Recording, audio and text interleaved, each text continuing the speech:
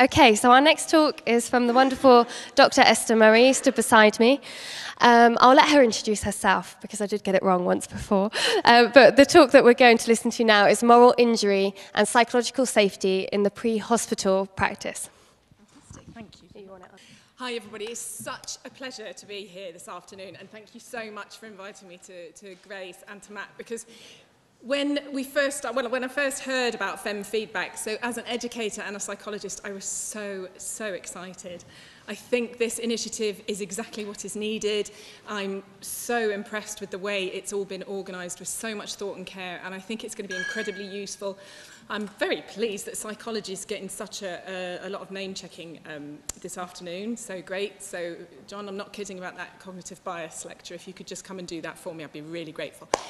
So, I want to talk to you now about the topic of my research, which some of you might know about already, moral injury, but I'm also going to talk to you about some of the psychological features, shall I say, of our makeup, which might help this process. So these are things that we might be able to tap into that aren't necessarily terribly easy to live with all the time, but they might make life easier for us if we know more about them, okay?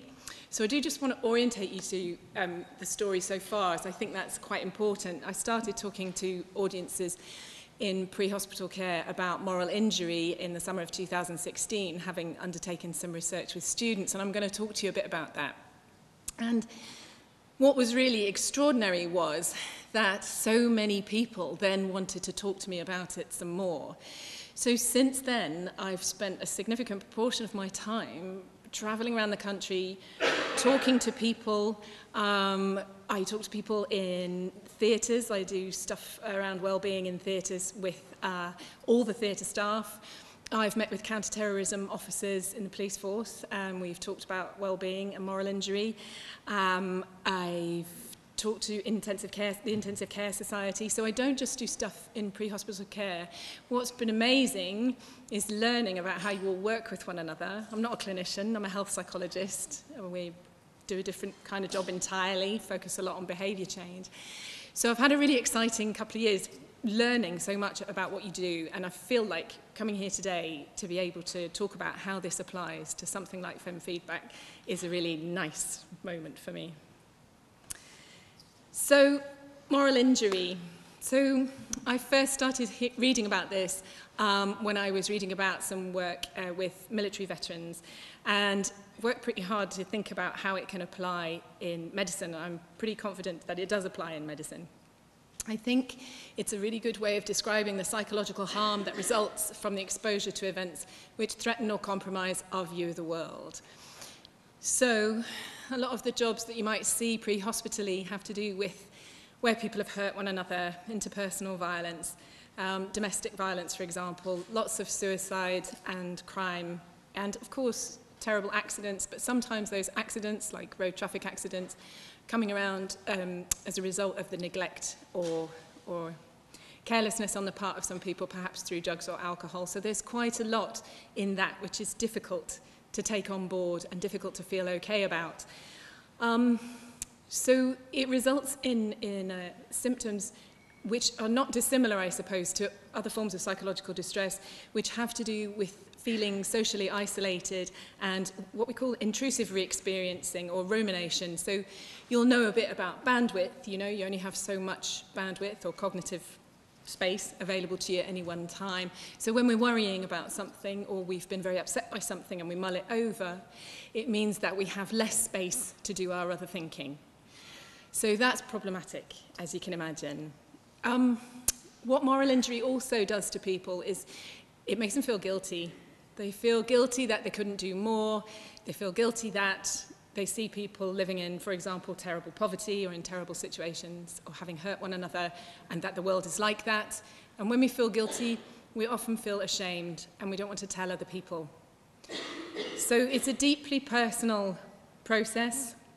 And I think that what I'm excited about with PHEM Feedback is maybe it'll give another space to have the kinds of conversations about what makes certain jobs difficult, that allow people to talk about these kinds of hurts that are to do with, we had an idea of how the world was, and then it suddenly wasn't like that anymore. Okay? So sadly, we know that symptoms of PTSD, depression, anxiety are really prevalent in ambulance workers. Mind does a lot of work on this now, and they keep up their work. They're also doing work in emergency departments. So we know that this is a really stressful job.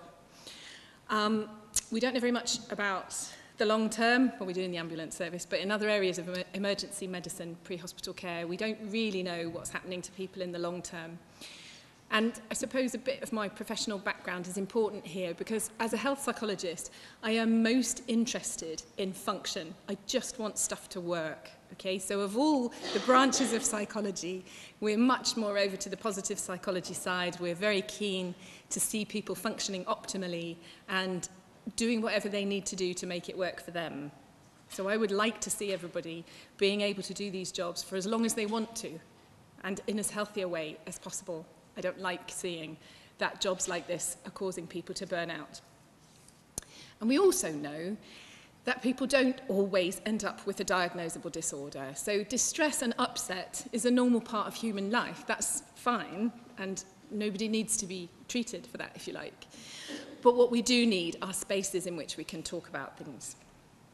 So thinking about why these sorts of things happen, so getting deep into the psychology again, we wonder if it's to do with the way we process information. So there's a way that you can process information that doesn't involve your emotions. You can do a kind of head version, not a head and heart version. So even when we debrief cases and we do a clinical debrief, it tends to be very facts-based. We don't talk necessarily terribly much about feelings for all kinds of reasons. But the thing is, if you don't talk about how stuff feels, you can't let it go. I saw a great tweet just earlier about the head. I won't get it correct, but it was something about that people keep thinking about stuff that the heart can't let go of. All right, so there's that. There's this emotional processing that needs to happen. And that doesn't really mean crying and breaking down. I don't mean that. I mean having the opportunity to have a bit of a difficult conversation. We're also, as humans, great fans of making meaning of things. We like stuff to make sense. And I think having lots of clinicians in the room, you know yourselves, you like stuff to make sense. You want to be able to apply the algorithm for the algorithm to work. Yeah?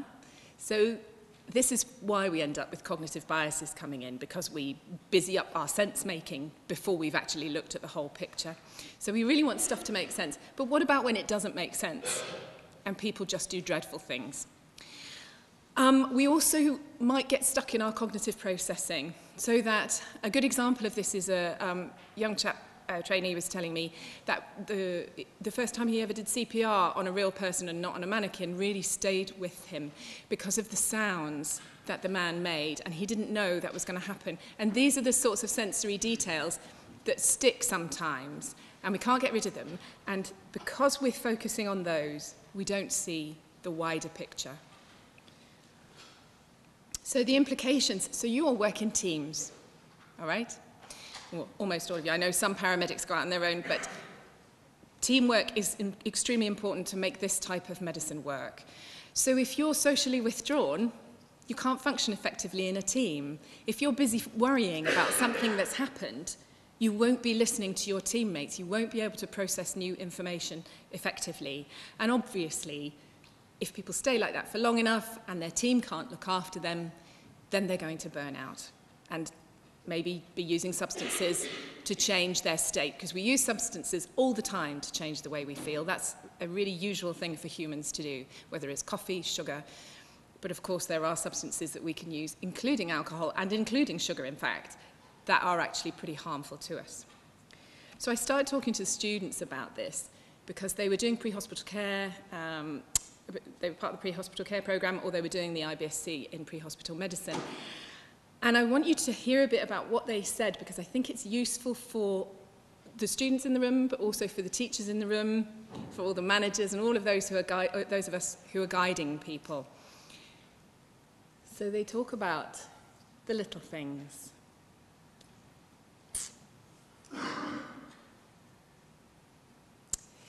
So they talk about the little things, and these are what I mean by these cognitive or sensory details that stay with people.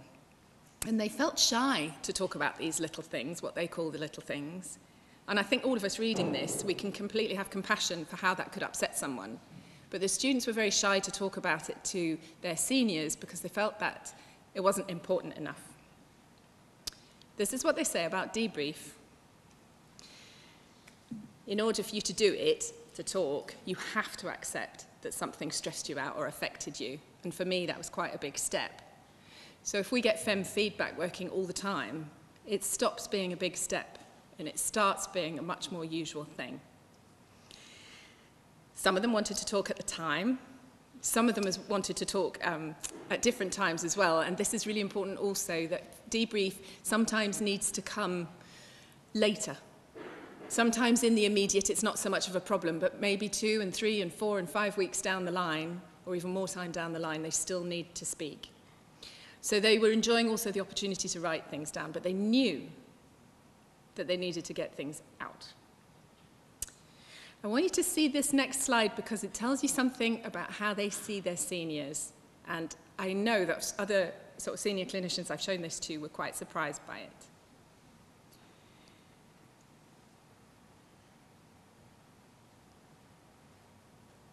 So this last slide, I think it's easier for them, the experienced doctors, to deal with these cases because they have a lot more medical knowledge. They're prepared for it. They look at the scenes with medical eyes and they've got their algorithms. Now, I don't know how you, more senior folk in the room, experience that, or whether you think you're protected by your experience.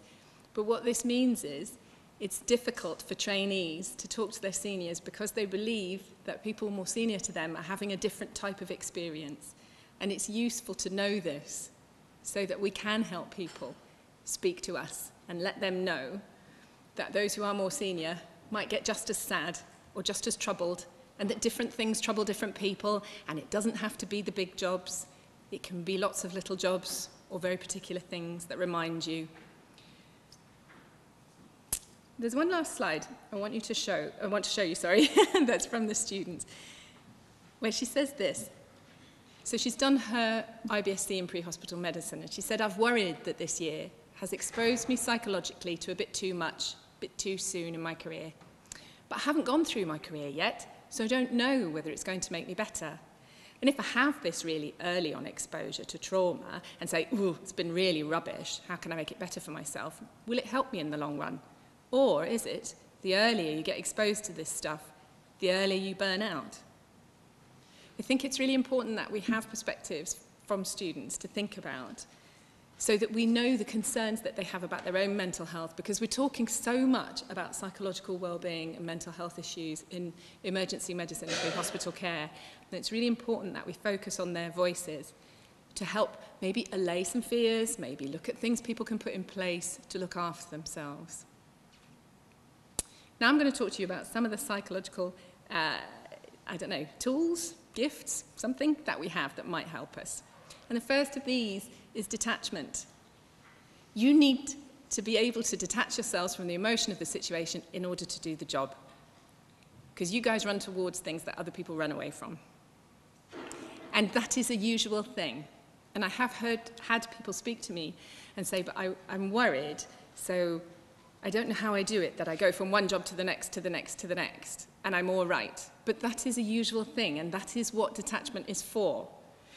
The worry comes if you find that you can't let the feelings come back in when you're then not on shift.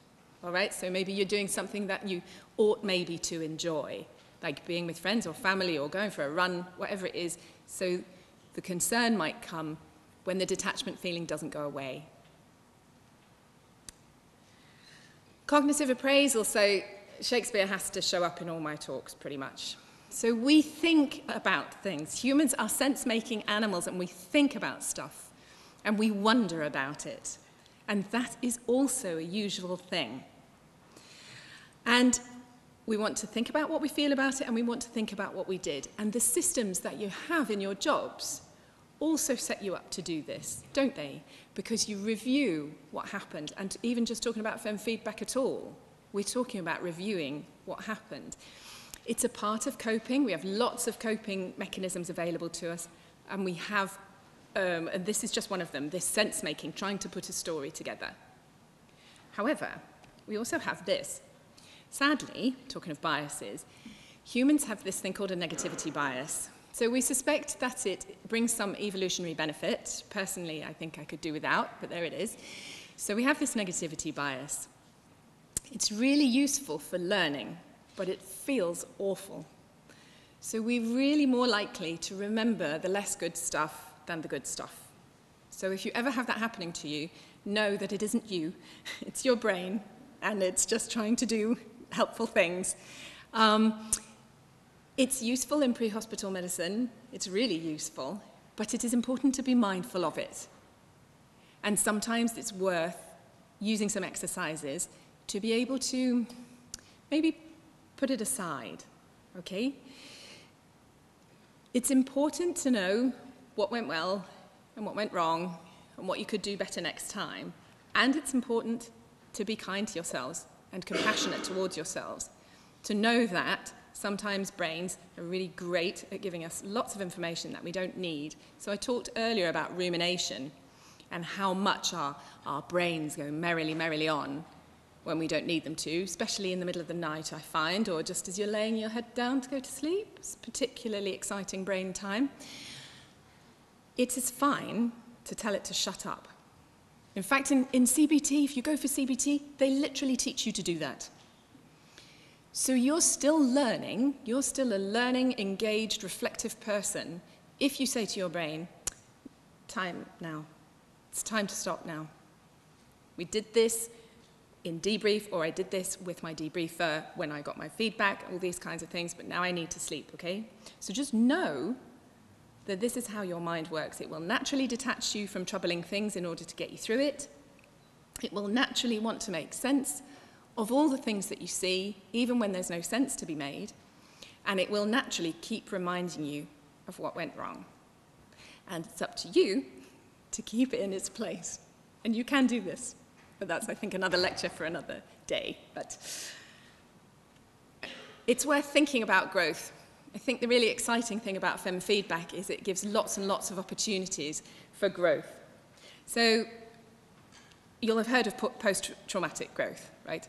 I don't talk too much about PTSD and things all the time, but we know that both individuals and groups can grow and improve or live better lives after negative and traumatic situations. We have the evidence of that sitting right here in this audience.